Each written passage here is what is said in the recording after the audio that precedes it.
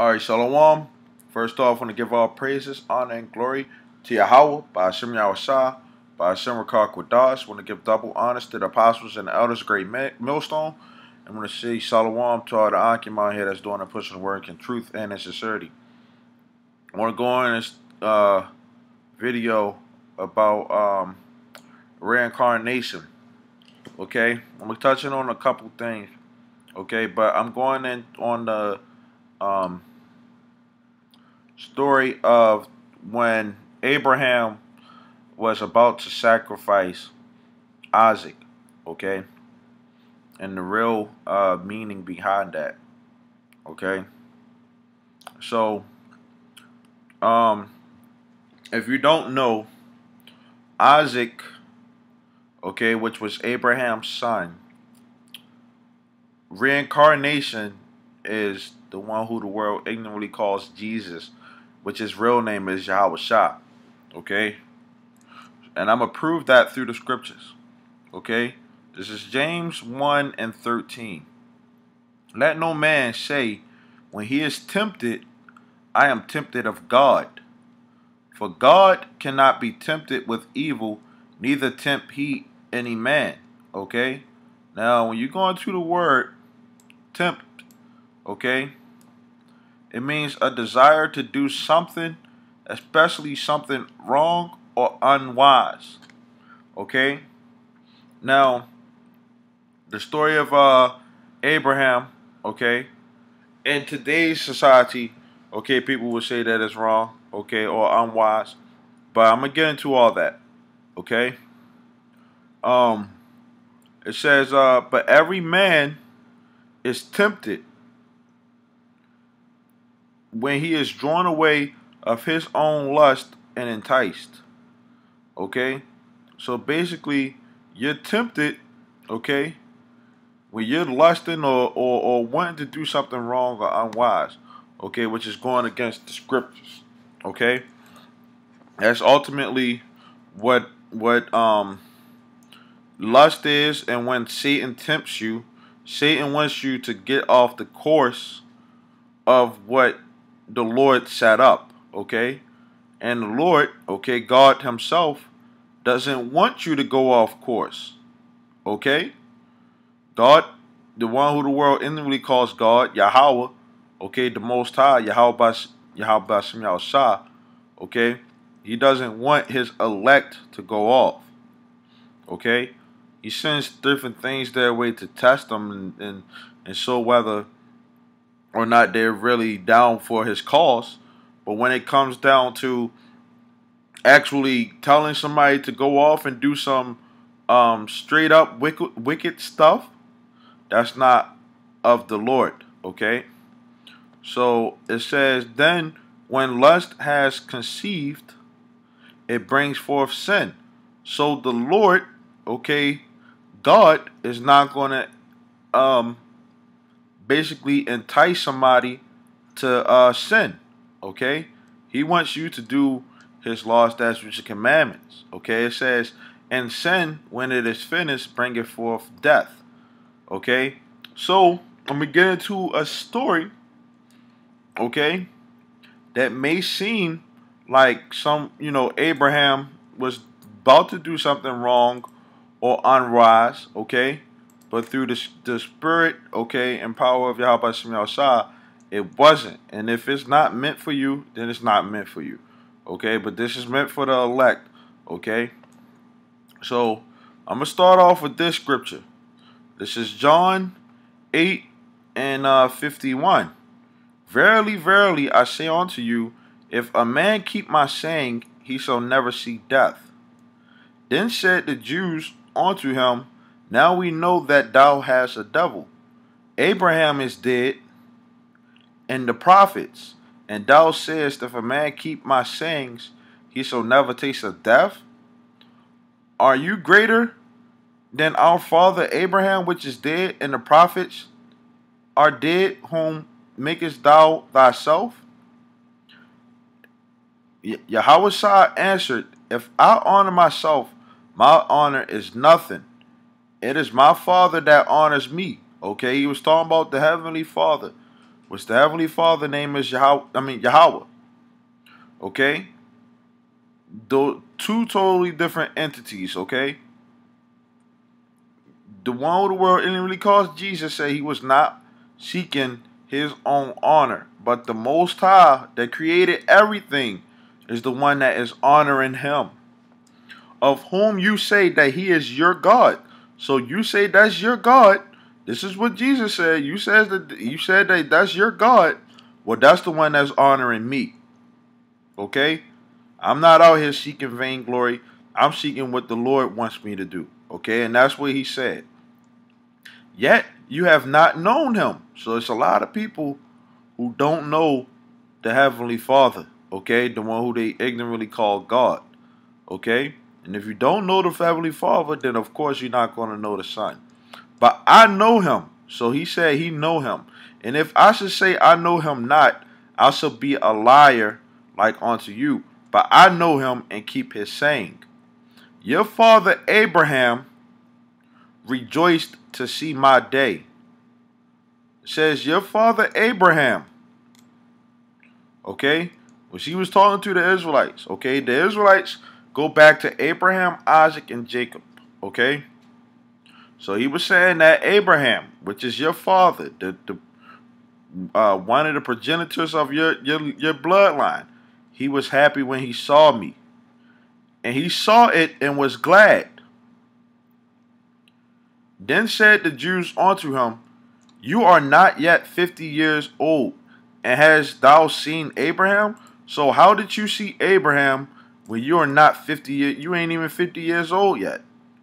And he said unto them, verily, verily, which is truly, truly, I say unto you, before Abraham was, okay, before Abraham was even thought of, I am. Okay, then they took up stones to cast at him, but he hid himself, okay, Yahweh hid himself and went out of the temple, going through the midst of them, and so passed by. Okay, so it says, they said that you're not 50 years old yet, and you have seen him. Okay, now I'm going to show you where he saw him at. Okay, and where Abraham was happy that he saw him. Okay, so this is Genesis 18:1. And the Lord appeared unto him in the plains of Mamre, and he sat in the tent door in the heat of the day. Okay, it says the Lord. Okay, so this is when the Lord came to, and Abraham saw him, right?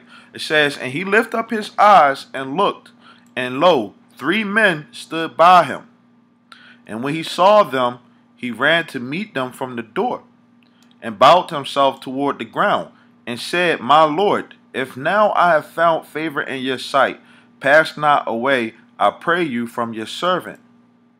Let a little water, I pray you, be fetched, and wash your feet, and rest yourselves under the tree.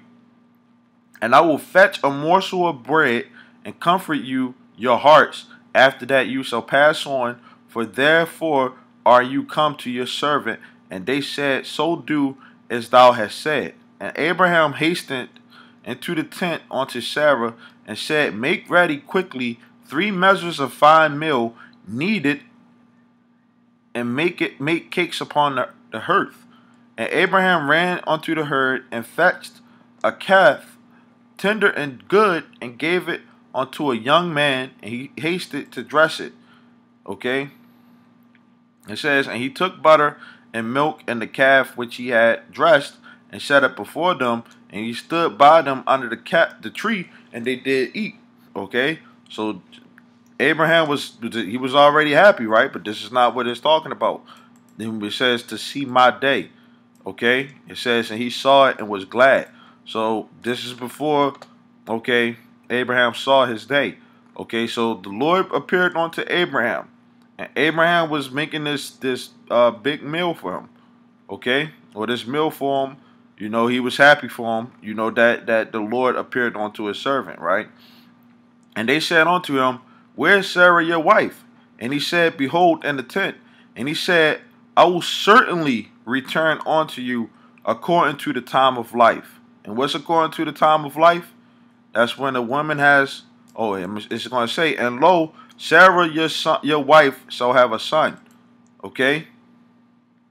So according to the time of life is when a woman gets pregnant. Okay? And then they have that child. Okay? The months that woman is inside of that womb, that child is inside of that womb, that's the time of life. Okay? And Sarah heard it in the tent door which was behind him. Now Abraham and Sarah were old and well stricken in age, and it ceased to be with Sarah after the manner of women, meaning she wasn't able to have children, right? Therefore Sarah laughed within herself, saying, After I am waxing old, so I have pleasure, my Lord being old also.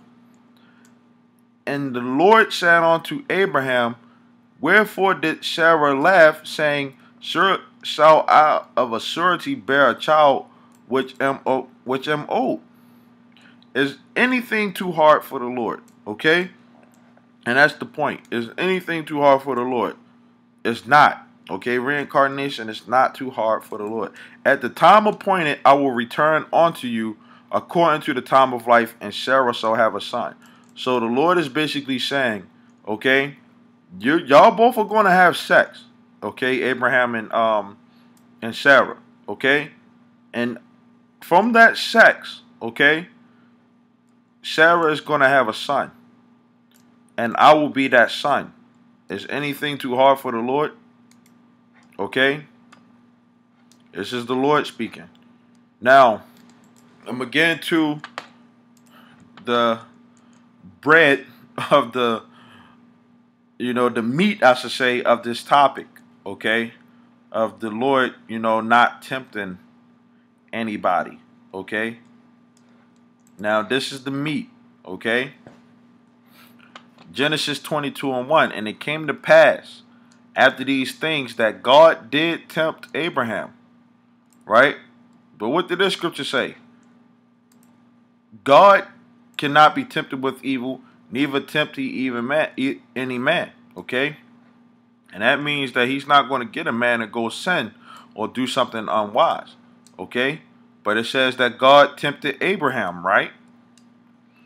Now, the word tempt, okay, is nakah, okay? And that means to test, try, prove, tempt, assay, put to the proof, or test.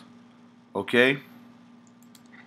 Now, continuing on, it says, And said unto him, Abraham, he said, Behold, here am I. And he said, Take now your son, your only son, Isaac, whom thou lovest. It says he was glad to see that he had a son, okay? And get you into the land of Moriah, and offer him therefore a burnt offering upon one of the mountains which I will tell you of. Okay? So the Lord basically told God, okay, told Abraham to go sacrifice your son. Your only son is a burnt offering. Okay?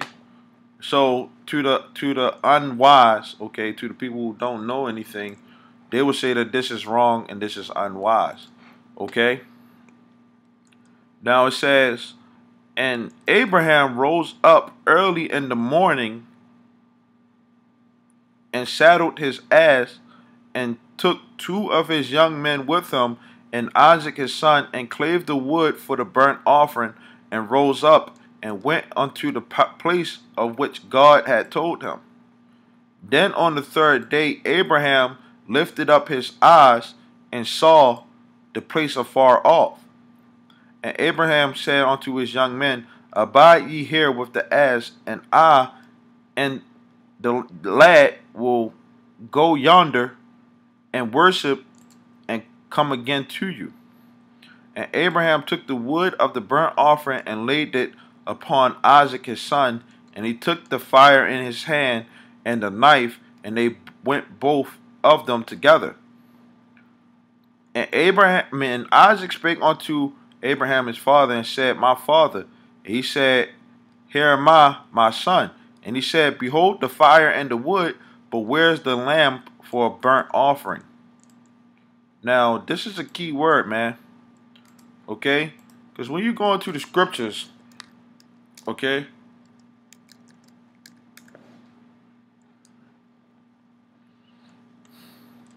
This is John 1 and 36.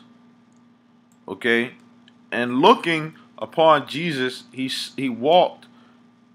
As he walked, he said, behold, the Lamb of God. Okay?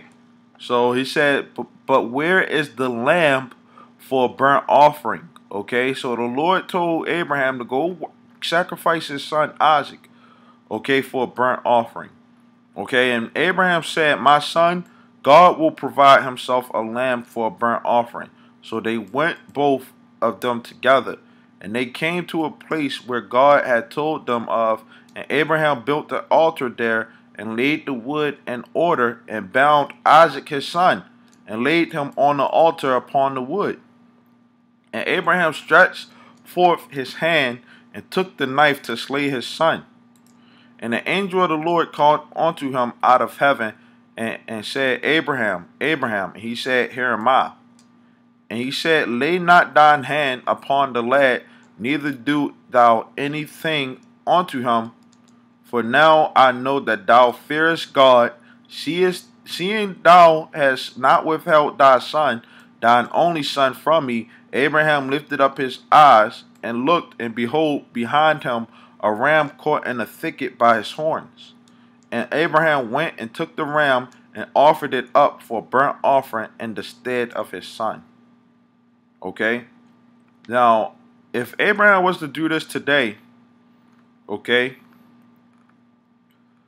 a lot of people would sit up there and say that, you know, like I said, that's wrong or unwise. Okay, that's wicked to try to go sacrifice your own son. That's what a lot of people would say. Okay, but the point is that it's not unwise, because the Lord tempted Abraham. Why? Because Isaac, okay, as the scriptures say, is he was going to be that sacrificial lamb, okay, in the place, but Isaac is the one who the world ignorantly calls Jesus, or Yahweh Shah, okay, which is the mediator, okay, his sacrifice and the things that he did, okay, the example that he set for us, okay, is how the way that we should walk if we want to please the Most High, okay. So the point is that, and this you know, this truth, it goes deep, man, okay. And Isaac, okay, is you know, the Lord reincarnated, okay, or the Lord is Isaac, the same spirit, okay, in both of them, okay. So Lord willing, this was edifying. Like I said, you know, the scriptures talk about, you know, God doesn't tempt any man. He's not going to tell a man to go sin. This was all according to the Lord's plan, okay. So with that, you know, Lord willing, this was edifying. I want to say shalom till next time.